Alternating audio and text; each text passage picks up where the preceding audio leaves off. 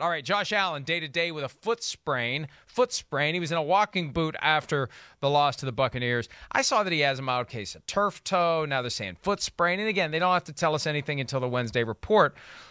But we saw how much they had him involved in the running game. And we saw also why they don't have him involved in the running game, Chris, because of this. There it is. That's not a fashion statement. That's there for a reason. And, they got the Panthers this weekend. They need to stop the bleeding after these last two losses we've seen, and they may not have Josh Allen. We'll find out come Sunday, and we'll get some clues between now and then. That'll be dangerous. It will be, because nobody rides a single player in football harder than the Buffalo Bills ride Josh Allen. I mean, he's the greatest one-man show in the sport right now. I mean, again, I mean, what he did on Sunday is absurd because they ask him to do everything and phenomenal all at the same time. He was the best player on the football field. I know Brady's going to win the MVP, but he ain't as good as Josh Allen. I'm sorry. And again, you switch the quarterbacks in that game, and that game ain't going to overtime. I can tell you that too. I mean, Allen is absolutely phenomenal. And the fact that they have nothing else, yeah, good thing he got paid, but they got to ride him. There's no other avenue.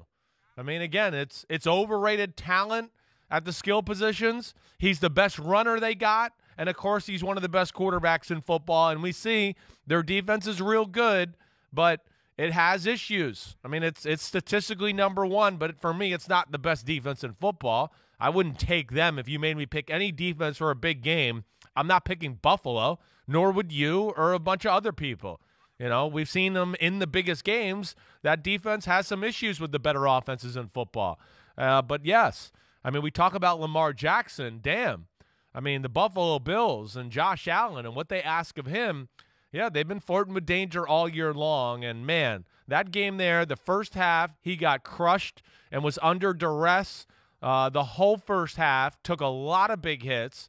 They did the quarterback design runs then. And then the second half, he ran around like a magician and made plays and throws that just, again, very few people in the history of football could do it.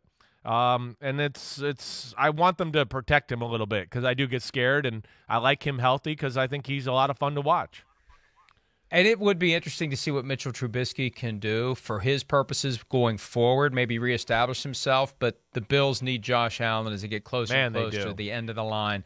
The way they started and the way they are right now, they need to turn it around quickly, or they have to start worrying. Is there going to be a seat at the table for us when the dust settles on the 2021 regular season? Hi, I'm Mike Tirico, and thanks for watching. Make sure to hit subscribe for the latest news and highlights from NBC Sports.